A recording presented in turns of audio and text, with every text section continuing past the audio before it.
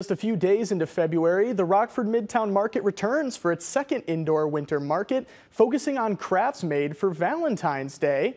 In-season fresh produce is also available at the market, but inside Katie Cupp's community room, florists and gift vendors show off gifts you could buy for your special someone in less than 2 weeks.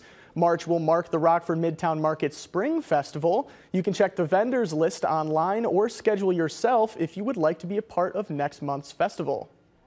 Every month I'm getting more vendors, which has been excellent. We've been trying to get a little bit more of a variety, but I also have my standard ones that have been here ever since November, which I really appreciate. And everybody's here till next month, and hopefully they'll be here for the summer as well.